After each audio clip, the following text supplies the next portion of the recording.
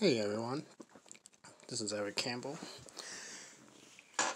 Just another video on my making of Bloody Marilyn comic book. Last video I was talking about my issue 3, and this is it here. It's all inked. Just have to get it colored. Get it all colored up. I like to shrink these down to a normal paper size. And then start coloring them. I don't color on this. I try to leave it the way it is. And this here give you a little idea of how I do my speech bubbles. And this here is tracing paper on it's 11 by 17 paper. This is blank paper here. So I put my speech bubbles. I write them out on this tracing paper. Right up on my page. As you can see, it's not on the page. So it gives me a good idea where the bubble's going to be, how big the bubbles should be, and how they'll look once I cut them out and place them on my page. And I put this under here because I put this in the copy machine and I shrink it down to the size that I want to color it on, and it'll come out like this. So regular standard size paper, and this is what I cut out. And then I just paste it onto my page after I've done coloring it. Don't know if anyone could follow that or understand it, but you know, I have my own way of doing it. Eventually I start doing it and getting better at it,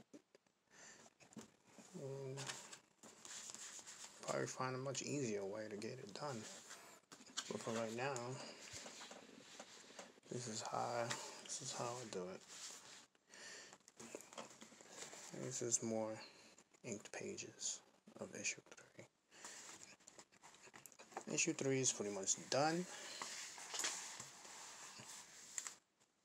and all I need to do is start doing issue 4, and I don't know how long these issues are going to be,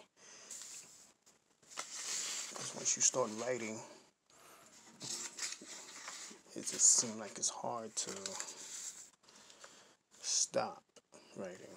So this is like my writing pad,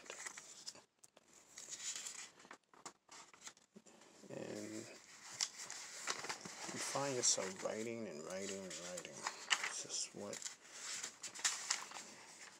how I start off with my stories. Write it out, go back, read it, cut things out, add things, constantly reading it over and adding stuff to it. This here is actually issue 4. So this would be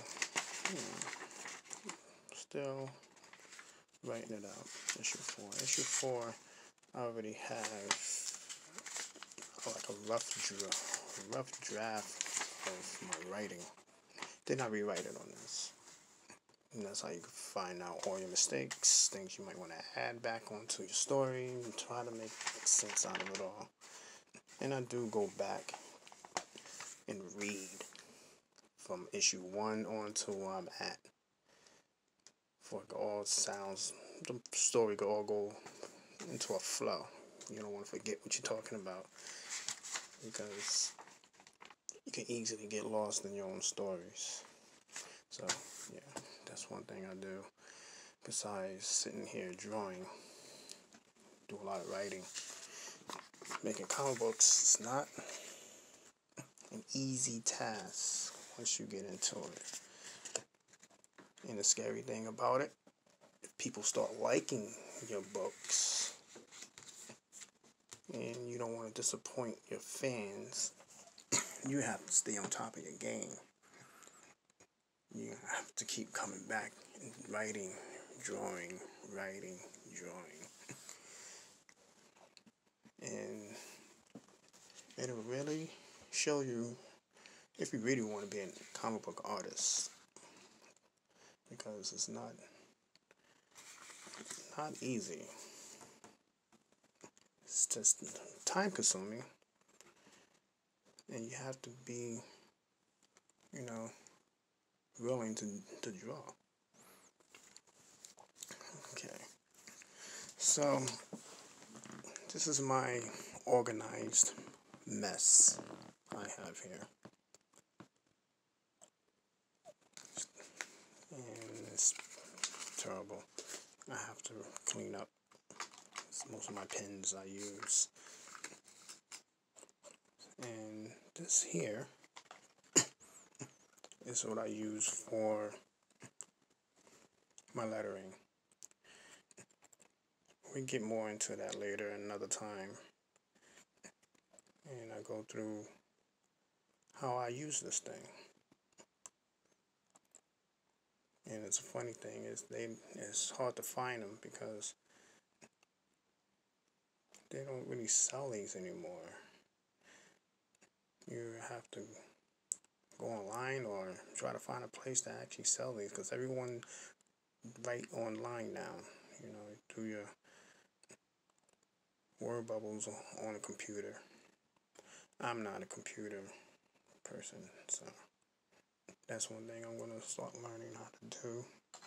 But for right now, stick to what I know.